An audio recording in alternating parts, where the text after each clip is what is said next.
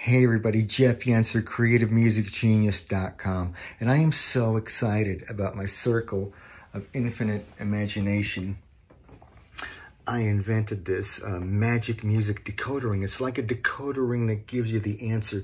This was version 1 that had the Roman numerals that you could dial up to whatever key you want, and it gave you the major and minor chords and the scale, right, that you could get from that. You could dial the different modes, right? You could dial the 2 over here to D to get D Dorian and your available chords, right? So then it advanced to level 2, where I put the advanced chords inside of the wheel with a Fibonacci spiral.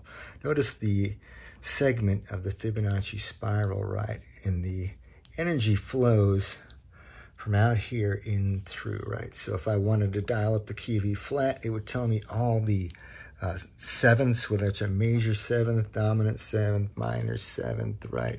And the sus4s or 2s, and the 6 or the 9 that I could use, and whether it's a flat, the 11th in there, right? So I made this key based on 3, 6, 9, right? The 3 functions of the letters can be notes, chords, or keys.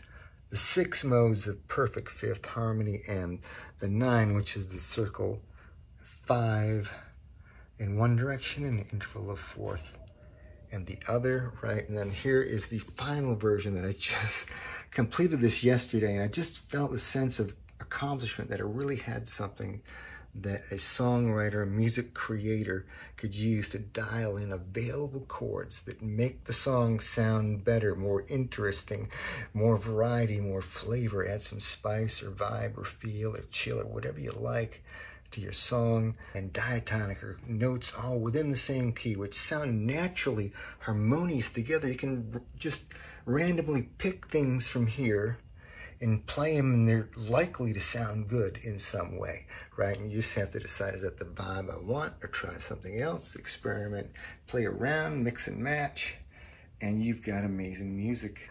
There's the notes that be outside the key in the black, right? Jeff Yenser, CreativeMusicGenius.com.